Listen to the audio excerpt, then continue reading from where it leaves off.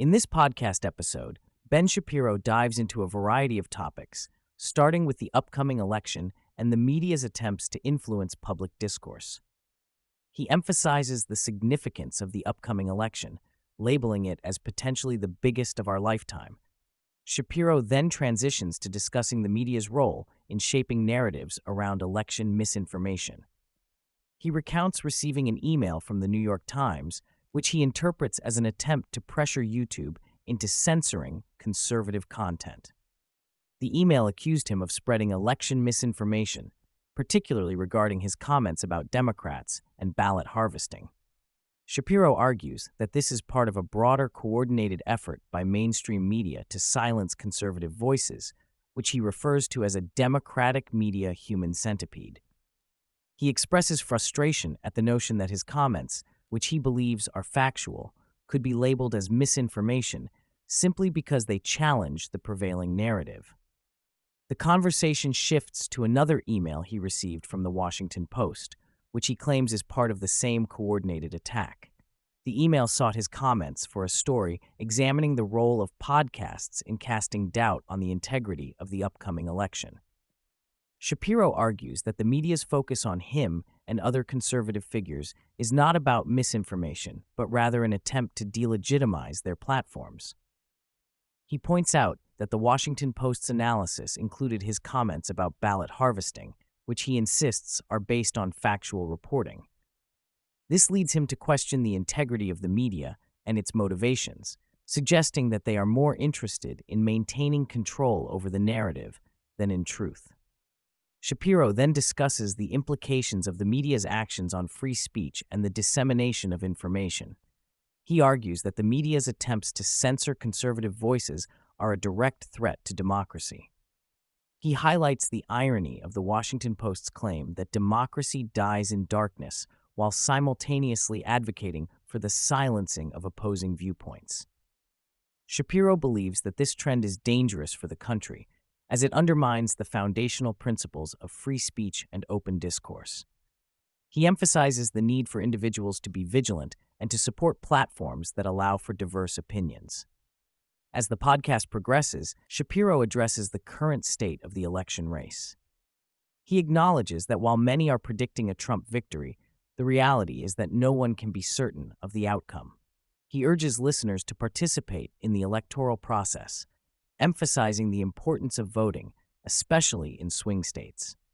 Shapiro notes that early voting trends show a significant increase in Republican registrations, which he interprets as a positive sign for Trump's campaign.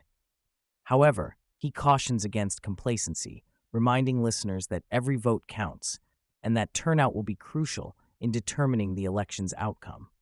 Shapiro also touches on the role of early voting in shaping election results. He references data from various states, noting that while Republicans are performing well in early voting, it is difficult to predict how this will translate to overall election results. He cites Nate Silver's analysis, which suggests that early voting numbers can be misleading and do not always correlate with final outcomes. Shapiro stresses the importance of getting out to vote, regardless of early voting trends, as the election could hinge on turnout. The discussion then shifts to the media's portrayal of the election and its candidates. Shapiro critiques the mainstream media's narrative surrounding Kamala Harris and Joe Biden, arguing that they are attempting to present Harris as a viable candidate despite her lack of authenticity and connection with voters. He contrasts this with Trump's approach, which he believes resonates more with the average American. Shapiro points out that Trump's ability to connect with people is a significant advantage, as he genuinely enjoys engaging with his supporters. Shapiro also addresses the recent comments made by Biden in which he referred to Trump supporters as garbage. He discusses the potential fallout from these remarks, suggesting that they could alienate moderate voters and energize Trump's base. Shapiro argues that such divisive rhetoric is counterproductive and reflects a broader trend within the Democratic Party to demonize their opponents. He emphasizes that this kind of language can have real consequences for voter turnout and the overall political landscape. The podcast features a segment where Shapiro discusses the absurdity of the media's focus on Trump's past comments and actions while ignoring the more significant issues at hand. He argues that the media's obsession with labeling Trump as a threat to democracy distracts from the actual policies and actions that impact Americans' lives. Shapiro believes that this focus on personality over policy is detrimental to informed political discourse and ultimately harms the electorate. As the conversation continues, Shapiro highlights the importance of grassroots movements and local activism in shaping the political landscape. He encourages listeners to engage with their communities and advocate for conservative values at the local level. Shapiro believes that building a strong foundation of support within communities is essential for the long-term success of conservative candidates and policies. He emphasizes that change often starts at the grassroots level and that individuals have the power to make a difference.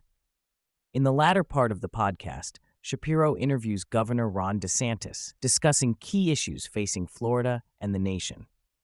DeSantis outlines the implications of two significant amendments on the ballot in Florida, particularly regarding abortion rights. He explains how these amendments could fundamentally alter the state's approach to abortion and the potential consequences for taxpayers. DeSantis emphasizes the need for voters to be informed about the implications of these amendments, arguing that they represent a radical shift in policy.